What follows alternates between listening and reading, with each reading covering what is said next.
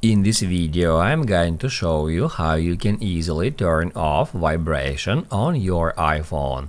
Be sure to watch the video to the very end so you don't make any mistakes, and of course do not forget to like this video and subscribe to my channel. Thanks guys. So let's get started, and first off, open up Settings and then go to Sounds and Haptics. That's where we can configure our vibration settings. To do that, first off, we can scroll down to the very bottom, and the first thing that I recommend you to turn off is the option which is called System Haptics.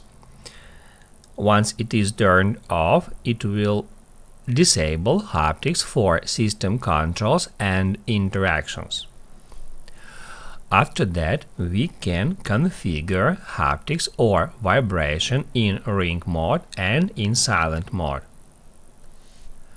Then we can go to keyboard feedback and we can turn off haptic for our keyboard, just like that.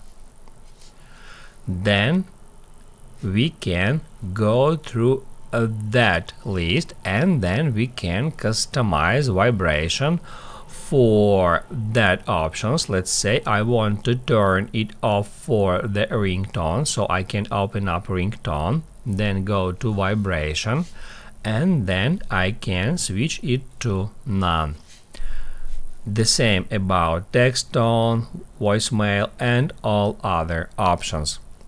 That's how you can easily turn off vibration on your iPhone.